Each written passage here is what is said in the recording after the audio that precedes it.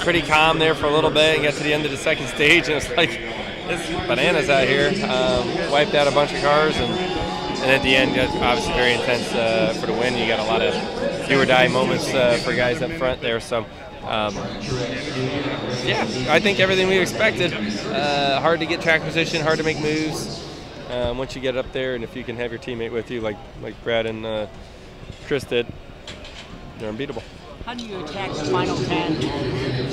I mean, the same as we've always done it. Yeah, you got to get through the first round. We got to survive long enough to make our cars faster. I think that's the biggest thing right now. Is our you know, we're close, but I think we need to find a way to survive to the round of 8, and then from there, hopefully our cars are fast enough to win. And so we got 6 weeks to grind it out, and then hopefully we got something we can win with. Did you see either of the wrecks from your front window? Well, I saw the big one off of 4 there at the end of the second stage, and I just saw Preece rolling in my mirror, which looked like the most violent roll we've seen in a long time. Which he's okay, right? They told me he was okay. He is? All right, I hope he's okay. 12 times. He got out under his own Well, power, it was pretty violent looking, too, from the big screen there, so when I rolled by it, so that's scary. It looked like it just caught wind and flipped over. Is that what it was? Just caught wind. Blaney took a pretty violent shot, too. Blaney did? Is he okay? He's okay. Oh, okay. I didn't see his head. Yeah, just sore. Oh, I just did.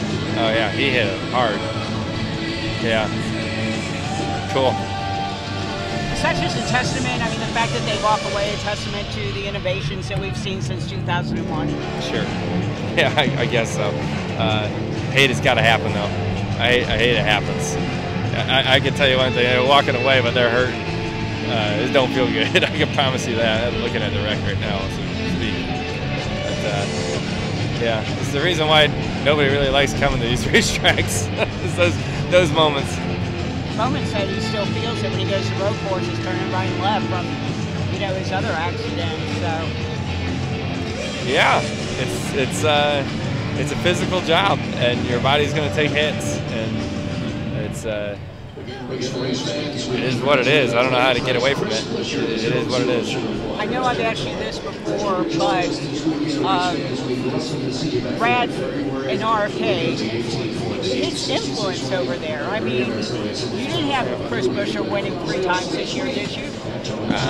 No, but I know Brad really well. He's a grinder, and you know, he figures things out, and he's smart. I mean, Brad's a smart guy.